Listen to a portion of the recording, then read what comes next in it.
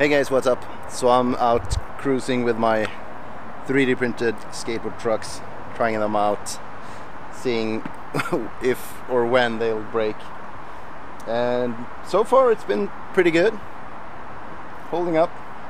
Haven't done any serious tricks though, and I doubt I ever will, but you can always try, right?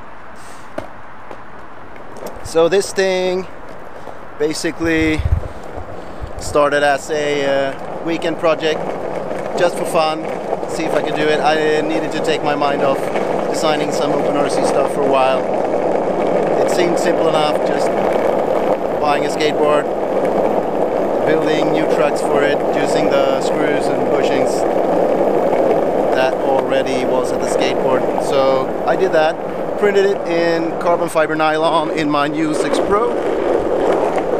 Turned out pretty good, and I've written the whole story about it on my Patreon page. You can check it out if you're a patron. If you're not, I appreciate all the support you can get me. And yeah, that's it for now. I'm gonna keep rolling around, try it out, and there will eventually be another video where I talk about the design of these trucks and other things that are sort of demanding parts that take high impacts, like an RC car or a skateboard. I mean, these things, they're not meant to be used regularly for like skateboard use, which is doing tricks, jumping stairs, stuff like that. It will break, so please don't print these and think that you're gonna use them.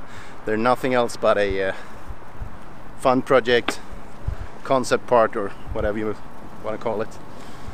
So that's it for this little update. I'll keep you posted, and if you want to read the story about these, go to my Patreon page, check it out. And as always, take care, thanks for watching. If you like this video, hit the thumbs up. Don't forget to subscribe if you aren't already, and have a great Saturday.